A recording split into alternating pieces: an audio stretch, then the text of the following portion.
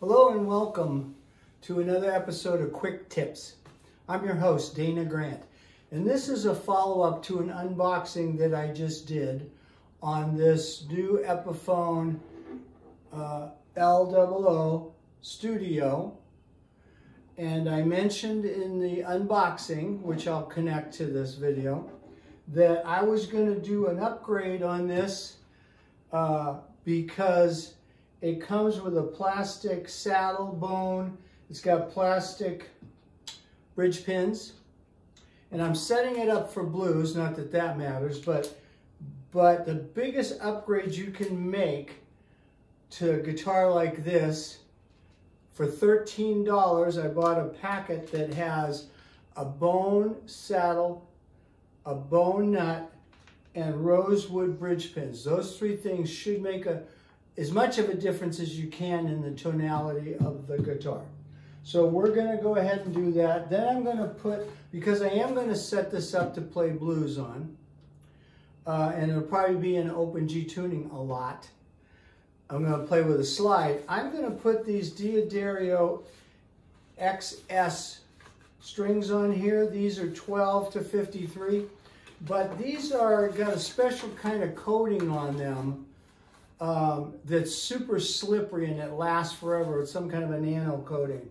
So we're going to try that and see how that works with the slide, so it slides better and you don't get a lot of squeaking out of it. So the first step that we're going to do is we are going to remove the strings, and I think you know how to do that, so we're going to skip to the next part. I'm going to pause it, do that, and come back. Okay, we're back. You know how to take strings off a guitar. Normally I would take a bunch of measurements of the action before I took it apart, but in this case I don't care because I want to set it up to play slide on anyway.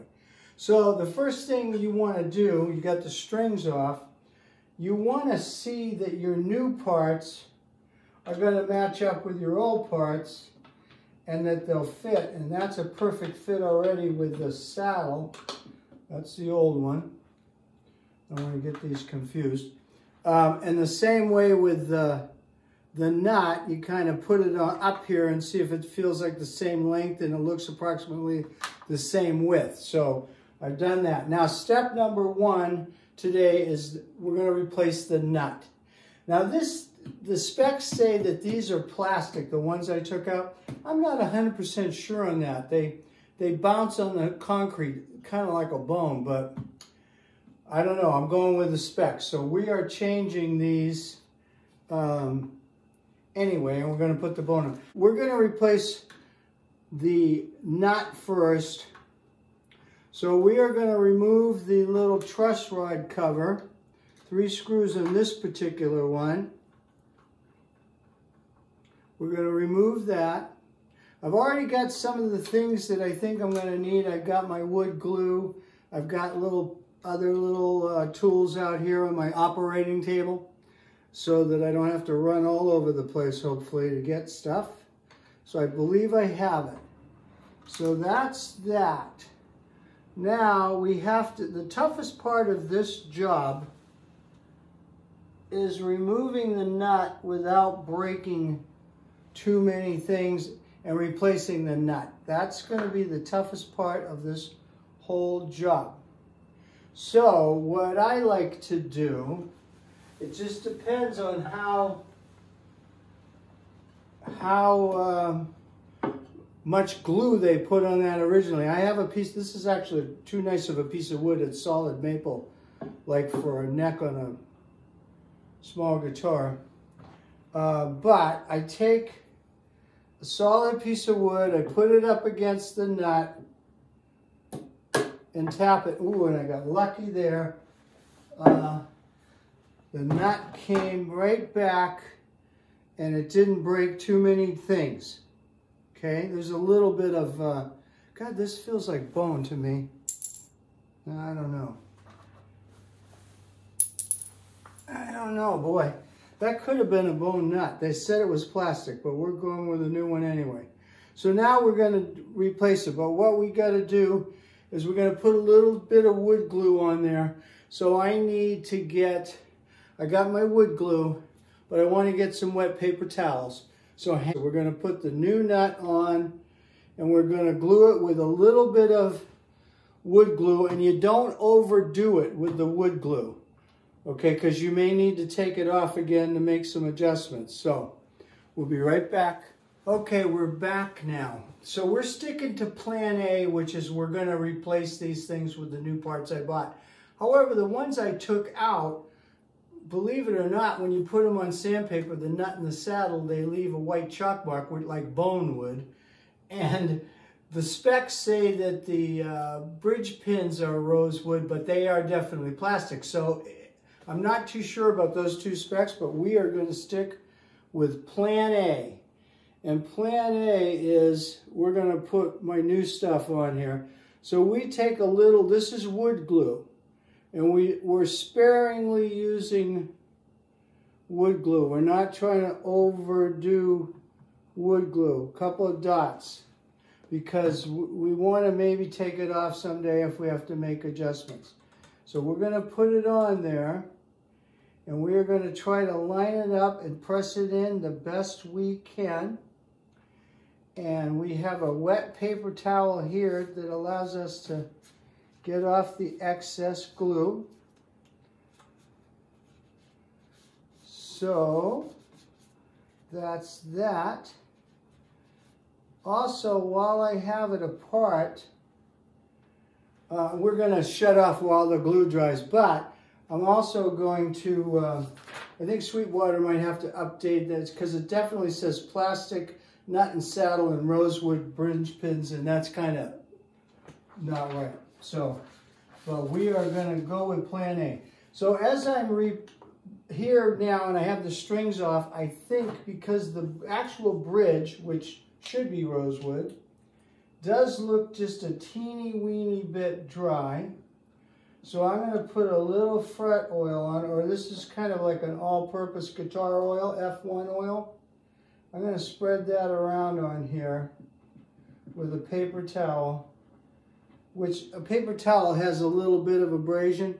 So while we're waiting, I'm also, you know, this looks fine on this fretboard, but I am in the desert. I'm in Arizona, so it doesn't hurt to have a little fret oil on your frets. Put this in, and we're going to wait just a little bit while glue dries.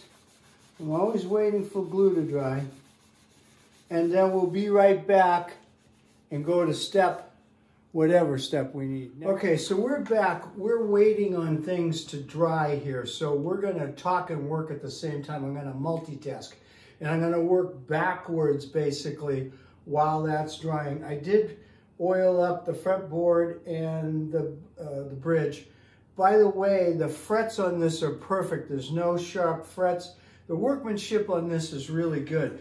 And I think that one of the confusions about the specs in the guitar is that if you look up the specs on a lot of this, you know, these guitars at different places, it'll say made in China. This one, as I mentioned, is made in Indonesia.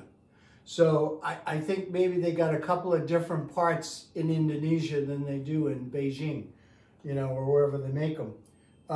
So that's maybe where the confusion is. But we're going to end up with all bone stuff and real rosewood bridge pins. And we're going to work our way back, except we're going to put the truss rod cover back on, because that will help add some pressure to that nut while it's drying. So my little Taylor cup of coffee here. Okay, so we're going to work and talk at the same time. So you guys know how to do these kind of things, but I'm just going to screw back on the truss rod cover. I'm hoping I don't have to make any adjustments on the truss rod, because, you know, obviously in this case the screws are right underneath the strings, so you got to back off the strings and go through that. But I matched up the nut and the saddle, the old ones and new ones, and all the heights seem to be exactly the same. So I don't think it's going to make a big difference But like I said, I didn't take measurements before I took it apart because I didn't care. Because I want to set it up the way I want it when it's finished. Okay.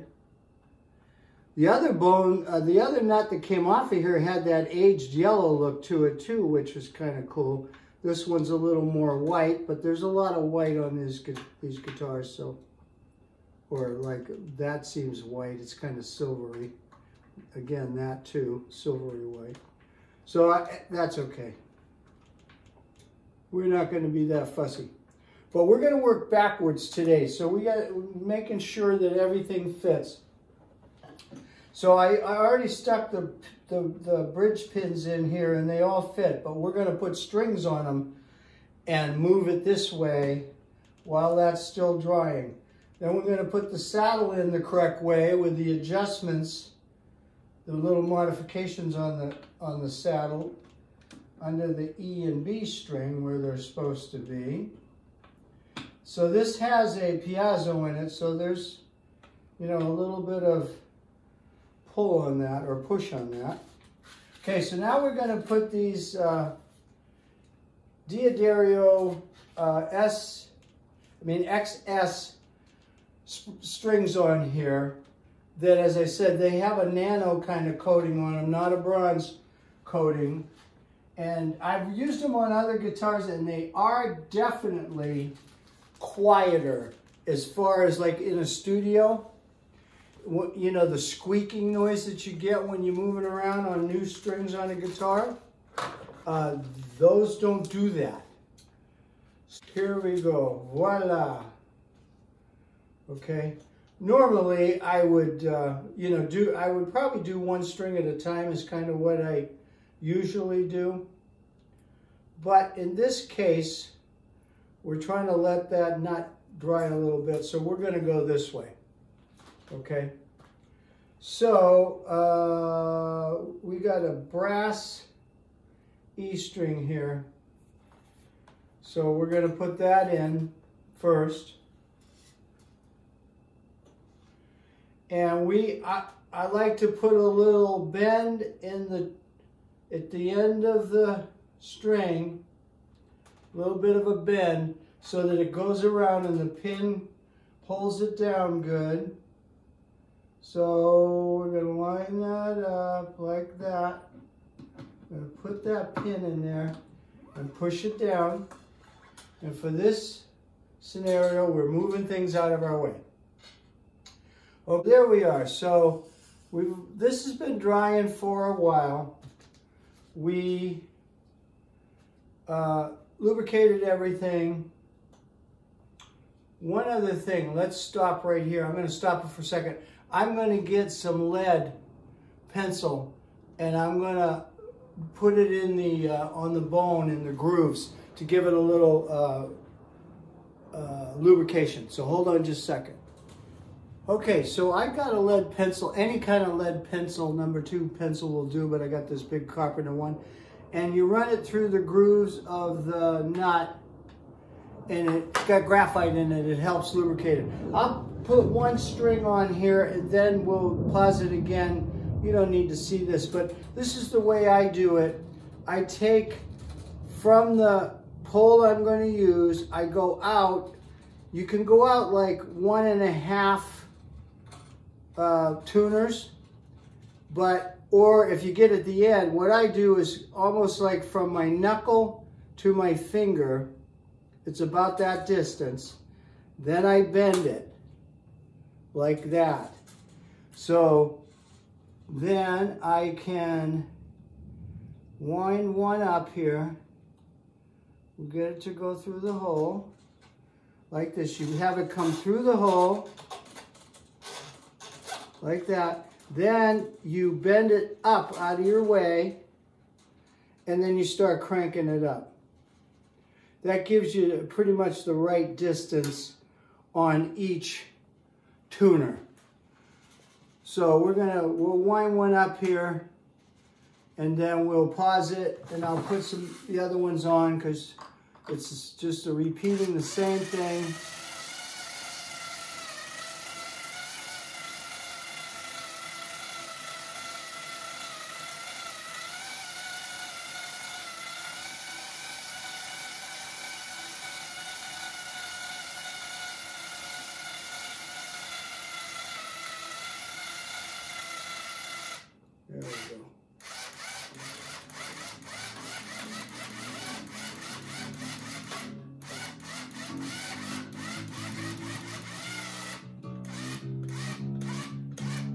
Okay, we don't want to overdo it yet. So we're gonna repeat that like 5 more times. We are going to cut the string right away so it's just not in our way. And we're gonna repeat that. So again, I'll pause, come back, have it restrung. Hold on. Okay, I'm back. There's a big storm going on outside, so you might hear some background noise. It's been a while since I've hit pause to now, okay?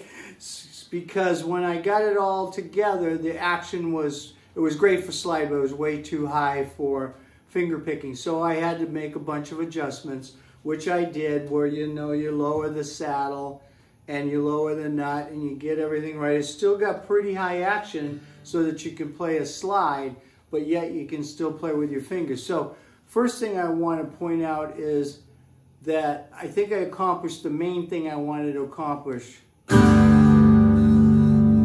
Let's do this. Let's shut off any amplification. The sustain on this thing now is awesome. You can feel it in the headstock. This thing will ring for hours. And if you give it some volume, it'll ring for days. So the sustain is phenomenal, okay? So that was the first thing I wanted to do. The next thing, I wanted to fix it so you could use it with, with finger picking a little bit.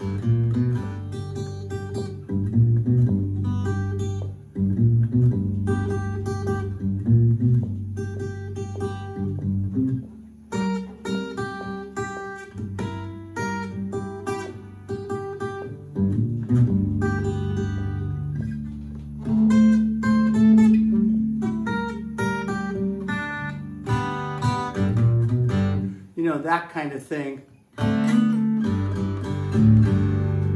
So you can play it still with your fingers.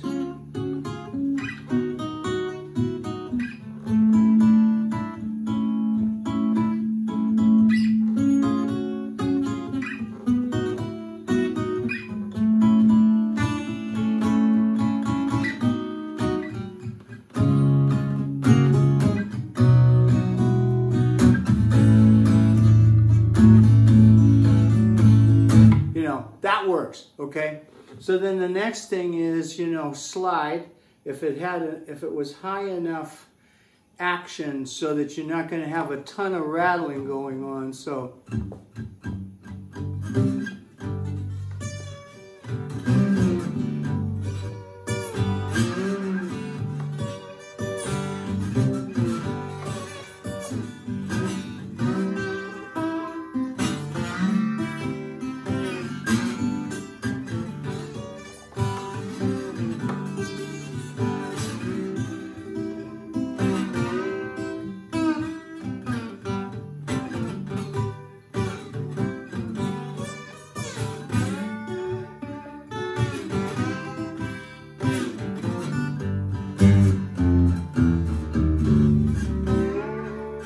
So I think that'll work, okay? I'm going to use this in a blues show, as I mentioned. So I'm really happy with how it came out. But I must say, okay, that I went with the specs that they had. And the specs told me that it had a bone nut and saddle. I mean, it's a plastic nut and saddle is what the specs said. And it had rosewood pins, okay? That wasn't the case. It actually, I believe that I started with bone, nut, and saddle and plastic pins. But now, I'm sure I've got bone, nuts, bone, saddle, and my rosewood pins. So that's about all you can do to a guitar, that's got everything else going for it, okay? And had plastic. If you replace all the plastic, it'll sound much better. So I'm going to cut this one short. I'm happy with it. It just took a little more adjusting. I got the harmonics and the intonation and everything is good. I'm happy. So we're going to see you in the next video. Take care out there.